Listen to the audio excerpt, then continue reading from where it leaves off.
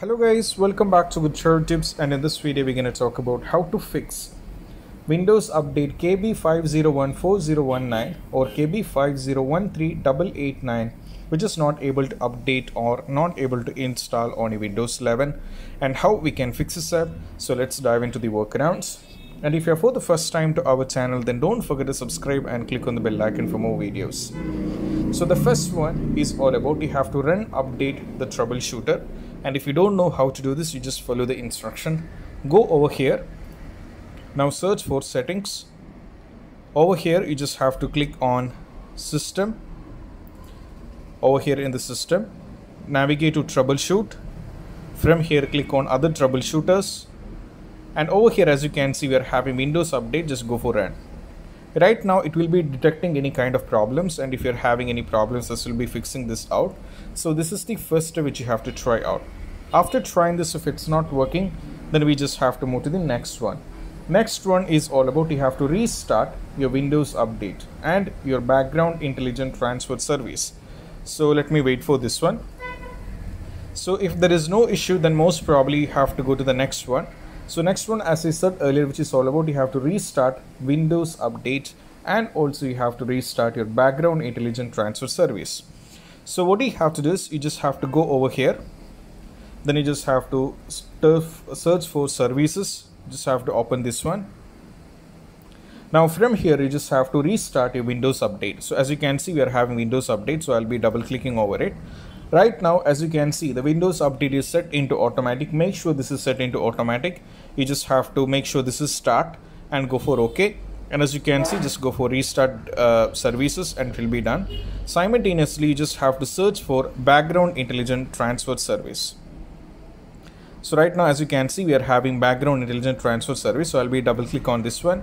Right now, as you can see, the startup type is automatic delayed start. So I'll be changing this to automatic. Then I just have to go for apply. Then I just have to go over here, restart the services. And what I have to do is I just have to wait. Then I just have to wait for it. Once it is done, I just have to close this. Sorry, I have to go for OK.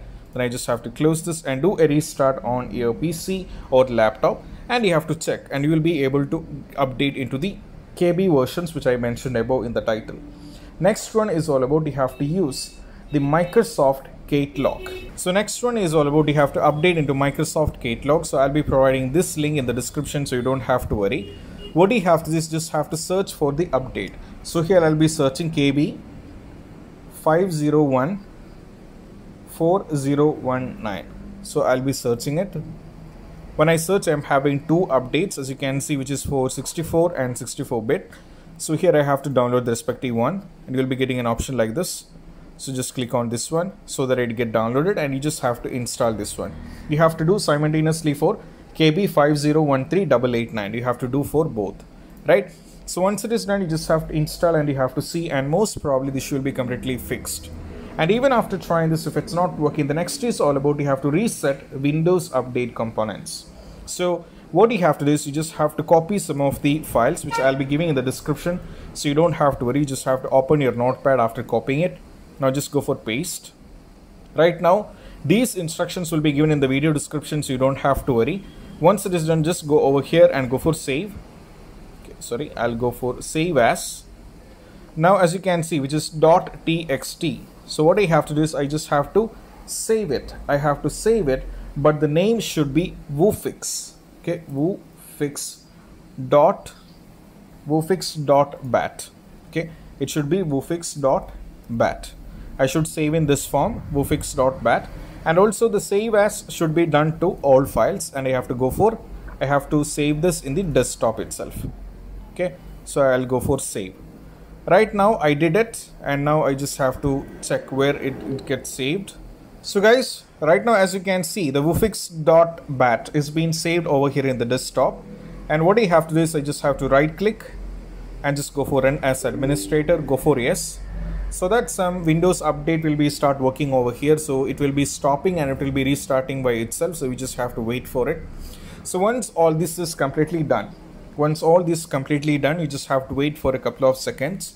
Once this is done, you just have to restart your PC. Then you just have to go back to the update. And most probably after trying this, the issue regarding this, which is about how to fix update KB504019, KB50138889 will be completely fixed.